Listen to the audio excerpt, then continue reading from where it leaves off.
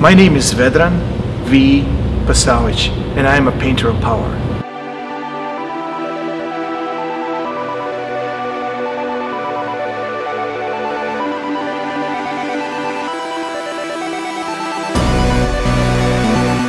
First time I started doing art was since I was 4 years old, and then I actually progressed.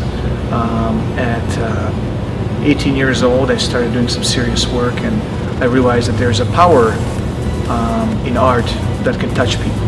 My inspiration is driven from many different painters like Picasso, Braque, Goya, a lot of Francis Delacroix, most famous horse painters, because I paint horses, I paint bulls, I paint lions, and they're metaphors of power, they're animals of power. So the ferocity of a lion, the strength and power and force of a horse, and the sheer energy of a bull.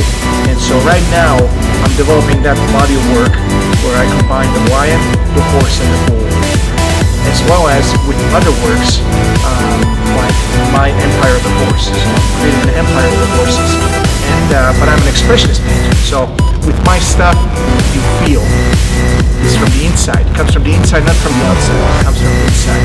So I'm a painter of power, strength, force, and energy, and my paintings are representations of living power and strength. My biggest goal with my art is to let people know who I am, so I can touch people at an emotional level and give them a glimpse of my vision of what I'm creating. RAWards is an organization that I really like because it has given me the opportunity to showcase my work, to get my work out there in the Salt Lake City area with the people, and I really respect and love the organization.